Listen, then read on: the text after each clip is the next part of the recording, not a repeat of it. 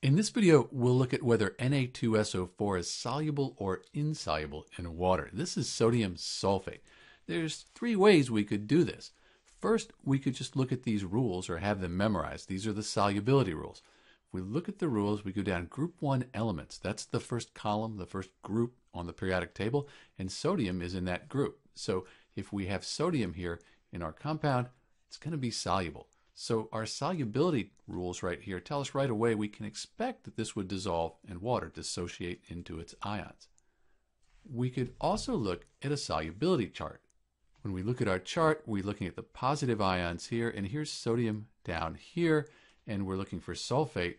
Go across the top, the anions, here's sulfate. So we go down, and then we go across, and that S right there, that means that sodium sulfate will be soluble in water. It'll dissolve, dissociate it to its ions. You'll have an aqueous solution of sodium ions, the Na+, and the sulfate ion, SO4 2-. There's one more way we could do this. We could take some solid sodium sulfate and we could just put it in water, stir it around, and see if it dissolved.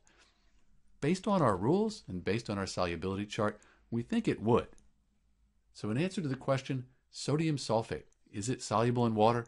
The answer is, it is soluble in water. This is Dr. B, and thanks for watching.